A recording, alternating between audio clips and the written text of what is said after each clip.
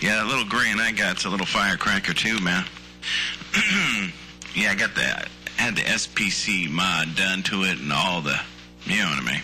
And plus, it's got wide audio, and it's got it's got it all. It's got it all. It's just, it's overkill, man. I tell you what, man, the inside of these 148s don't even look like a 148 in there. It's got these big monstrous stuff in there, man. But you know what, man? They sound pretty clean, man. Dude, I'm really not throwing a whole bunch of nothing in here, man. They just, you can widen them out, dude, and it's just incredible what they sound like. Yeah, Rajo, and I think I saw on your meter at one point you were, it was doing, you could set the gear or whatever, and it was still doing 4 or 5 on the bird, wasn't it? Oh, yeah, man. No strain, no pain, bro. No strain, no pain. Yeah, this thing gets up there, man. I mean, if I put it on the swing meter, this thing be going crazy. No, this thing stands up, man. It stands up, and it's, like I said, it's old 148. Someone gave this 148 to me, bro. And, it wasn't working. And, old Dago, he played around. Oh, I figured it out. Boom. He's like, all right, what do you want done to it? I want it wide, wide, wide, baby. So he went and did all the junk to it, man. And, dude, it's beautiful. It's a beautiful little radio, man. Rajo, always do like the sound of it. It's real, I've told you before, and you messed around with it. It's a little quiet right now, but it's crystal clean. Definitely rocking and rolling, man. I have another question for you. I thought you mentioned at one point you had some measurements for like a 104C, the Mako flat side 4-element. A buddy of mine's putting one up, and I told him to wait a little bit and research it. Didn't you tell me at one point you had some measurements, or did I overhear you? Yeah, man. Let me, I have to find my, here, I'll turn the audio up for you, homeboy. I could turn the audio up. I can even get it louder and louder if you want. But, yeah, I got it on a flash drive, man. And, I gotta find that flash drive. I was looking for it the other day. I got a lot of very important stuff on that flash drive. But, when I come across it, man, I was looking for it actually today, too, man. Kind of been kicking myself, man. Shoot, man, you know, the kids. I got the kids, and they just love to just grab things. Dude, I had lost my keys for a couple weeks. My daughter had hid my keys in a shoebox. Dude, I didn't have no extra keys. Oh, dude. Boy, I love the kids, man, but just little stuff like that, brother. How's the audio now? Is it loud enough? Oh, yeah, plenty loud. I think you yourself, you'd bring it down a little bit, but, yeah, definitely pumped her right back up there. Yeah, I haven't the hiding of the keys or anything yet. We're just on shoes at this point. You'll find one shoe on one side of the house and the matching shoe on the other side of the house, and that's after half an hour looking for it. But, you know, I'm only at 15 months with this little girl.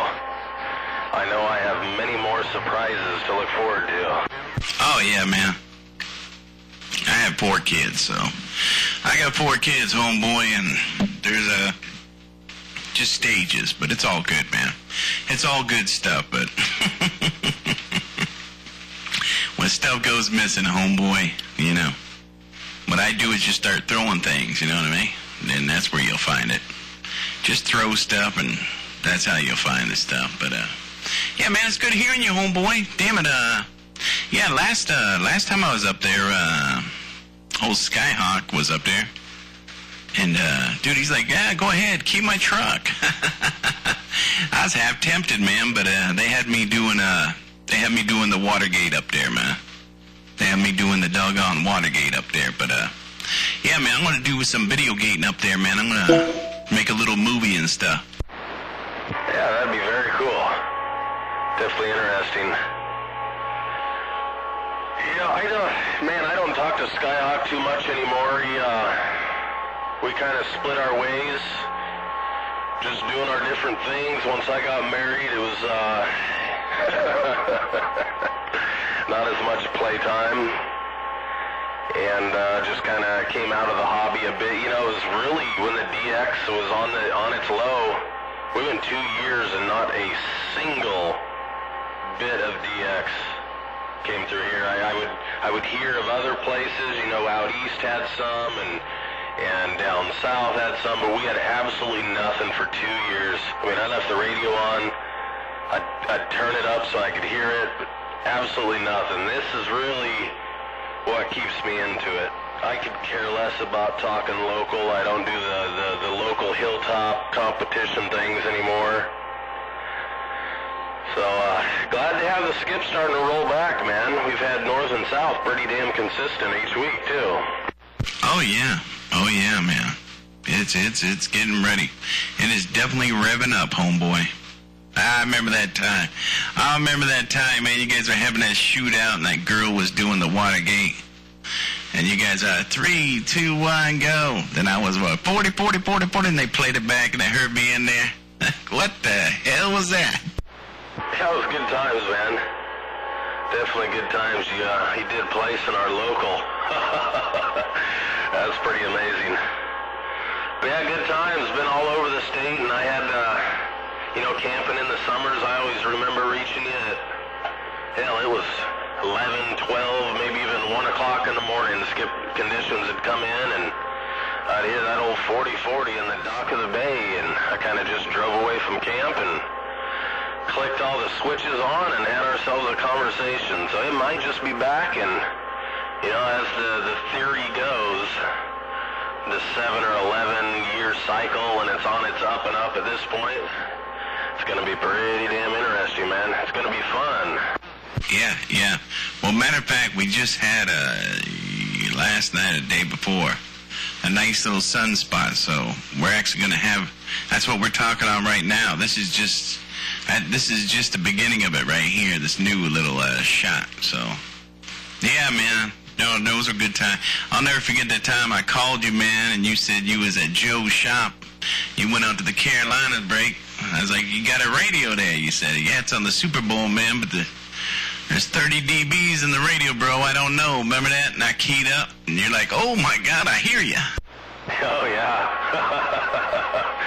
Definitely. And I think he was on just a ground plane or something also. It doesn't run any power there. He just likes listening. But, yeah, it was absolutely in the corner. Just mayhem. And I do remember that, man. It's amazing.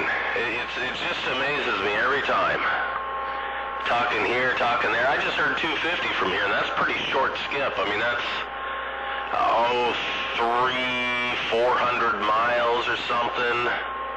I heard Gabby Girl, a couple weeks ago or something. She's even closer. So it's starting to get the short and the long and all over the place. Oh, yeah, man. It's getting ready to pop off, dude. It's getting ready to pop off, and like you said, dude, for that long down period, dude, I think I went into a state of depression, bro. I mean, I damn near went into a state of depression, bro. I mean, dude, I was talking local and just always had the radio on like you, man, just listening, and it's just horrible, man. But now it's coming back. I'm feeling good. I'm actually, might be moving out to the valley here, bro. Might be moving out to, like, around Modesto. And if I do, bro, I'm looking for a place with just a little bit of land, man.